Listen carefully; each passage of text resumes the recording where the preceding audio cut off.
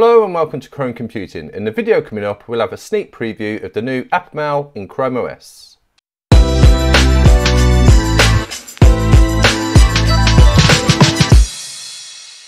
Okay, so there's a great new app mail that is going to be launched on ChromeOS. On ChromeOS 1.2.6, you will be able to get it with a flag, but it won't be available until then. So I'm going to show you now how it looks. And later on in the video, I will show you how to use that flag. But bear in mind, you won't be able to use that flag until ChromeOS 1.2.6 is available on your Chromebook. And as of today's date, most of us are on ChromeOS 1.2.4. Okay, so down here, once it's installed, you will see this icon here. And if you click on there, you will see that you've got a nice presentation of apps that are available. Now bear in mind, this is a flag, so I'm sure it will be improved on over time, but it looks great as far as from what I can see here. From the home screen here, it's got apps and games for your Chromebook. So they've specifically gone to look for apps that are specifically working great with a Chromebook with a larger screen. So it gets away from that issue of going onto the Play Store if you want to look for, say, a graphics app, and you may download a few before you get to the one you like, because some of them just might not work that great on the Chromebook because they're more tailored towards someone using it on a mobile phone. So that's what this is really good for. But another thing it's really good for, instead of just Android apps, you've also got progressive web apps, or just apps that you get from a browser. Now these have become a lot more popular over the last year, and they are really good. I use progressive web apps when I can. Now to install progressive web apps, I've got Microsoft 365 installed on my Chromebook. There's different ways of doing it, and it can be a bit clunky. So this will remove that issue for you, which is also good. So from here, if we just stay on the home screen for now, as you can see, we've got some featured apps. So if we just have a look at this top one here, you've got Canva, and it's got install from Play Store. So that essentially means that's where it's available. And that's why there it's got Get App. So if you click on there, it would go to a nice dialog box comes up like this. And this is the Play Store. And you just simply click install. And then that will install it onto your Chromebook, which is great. And then if we then look at the second one, which is Disney Plus, you'll see it's got two options available. So you've got choose option. You can install from Play Store. So if you click on that, again, it will take you to a pop-up box to install Disney Plus from the Play Store. Or the other option you've got here, install from the web. So you could click on here, and it will install. Now this is the great part here. This is installing the web app, progressive web app, directly to your Chromebook without you having to do it different ways. Like I said, it works, but with the browser, sometimes there's an icon which says you can install a progressive web app, sometimes there isn't. And a lot of the times it's not clear whether the software is available as a progressive web app. So this is really good. So simply you just click install, and that will then install it onto your Chromebook. So if we do, let's just do one. We'll install that one. I don't have a Disney Plus account, but I'm sure we can install without that. And then we've got open app. So if we open the app, this is the app, and this is a progressive web app. It's essentially using a browser, but it's got a lot more functionality to it, and it's a lot more secure and stable than just using it directly on the browser. And then you'd log in. Now, if you close that down, you'd also have that now, and cancel that. You'd also have that app installed down here for you. So even though it's not an Android app, it's not from the Play Store, it's from the web, you will still have it down here. There it is there. So then if you decide at a later date, or if you just want to use it, you're there. But once you've used it and you decide at a later date to uninstall it, you can just simply uninstall it from here. So I think this is really good. Now, first of all, there's not too many here. We've got show all apps. Let's have a look. If you have a look, there's quite a few, to be fair. It's not too bad, but it goes through all the different types of apps that are available.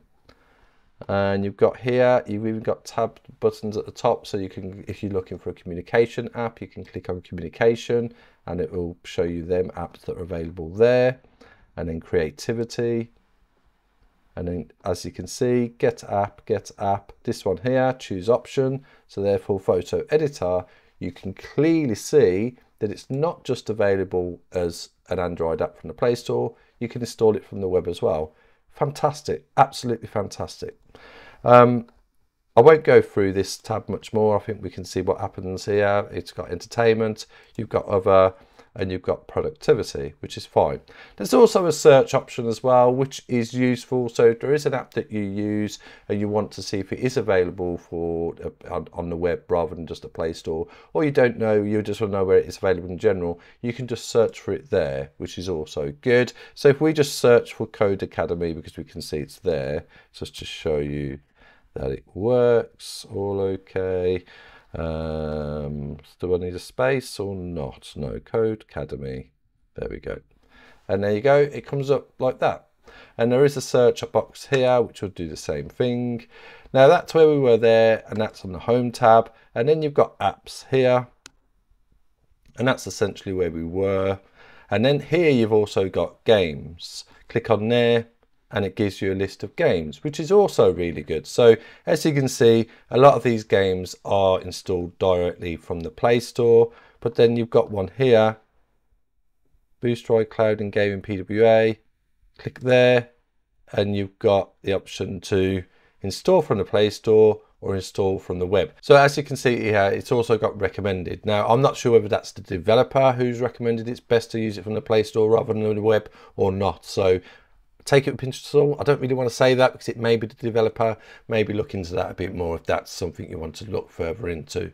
So you can see there's more games down here as well. And you've also got GeForce Now, which is a great gaming platform. You can play really advanced games on your Chromebook using GeForce Now. And this is what I really like, because you could go on the Play Store and spend a lot of time downloading games and they're not perfect. Here, this is essentially saying that all of these games should work perfectly fine on your Chromebook. Now, admittedly, for games at the moment, there's not many on the list, but I'm sure there will be more added over time. And like I said, this feature isn't even out on the ChromeOS stable channel yet. It will be available later on ChromeOS 1.2.6 via a flag, which I'll show you in a second how to get that. Now, this is great. I think it's fantastic. What would be good other than this? Now, I'm not saying it's possible, but it would be nice if it could be looked at in the future, is that people also install Linux on their Chromebooks. So you've got Linux apps. So that at the moment, I would recommend when you install Linux to install a Linux web app. And I've got videos on my channel to show you how to do that. But it would be really good if that was integrated into this. However, I do also appreciate not all Chromebooks are going to be compatible with Linux. So why would you want to give them the option? So here, for example, if we look here, we've got choose option. If there's a third option, install Linux app, someone might not realize why can't I install this? Why is this not working for me? However, I'm sure they could do some simple coding where either it looks at what the Chromebook is capable of running that Linux app, so therefore it will show it, or another way is only show them if someone's got Linux installed on their Chromebook. So I think that would be something that would be really good to see in the future, because on things like creativity and productivity and graphics, you're going to get quite some decent ones from Linux apps as well. So, but don't get me wrong, this is fantastic, and I think it's a really good way of finding apps that you want for your Chromebook straight from the desktop. So at the moment, I'm on ChromeOS 1.2.6. I'm on the developer channel. Wouldn't recommend going to the developer channel if you don't know, if you're not confident in doing that. And also bear in mind, if you go back to a previous channel, you have to wipe your computer. It needs to do a power wash. So I wouldn't recommend it if you don't want to do that. So just bear that in mind. So at the moment, I'm on ChromeOS 1.2.6, and that's how you can get it. So we're on 1.2.4 at the moment. When we get onto ChromeOS 1.2.6, if you want to start using this, you would just simply go to the Chrome like that, open up your browser, type in Chrome, / and then flags. And this will automatically show me the ones that I've got installed. And as you can see, it's this one here that I've enabled, ChromeOS App Mail. And it enables an app to discover and install other apps, ChromeOS LaCroix. And if you want to search for it, because if you've not got it enabled when you open up the flag, it's best just to search for this here. So it's hash and then CROS-MALL. And if you put that in there, hit return, it should, at the moment, on your Chromebook, it won't show if you're on ChromeOS 1.2.4, but when you get to ChromeOS 1.2.6, it will be on default. You simply change it from default to enabled, click on the restart down the bottom, and then you'll get access to it.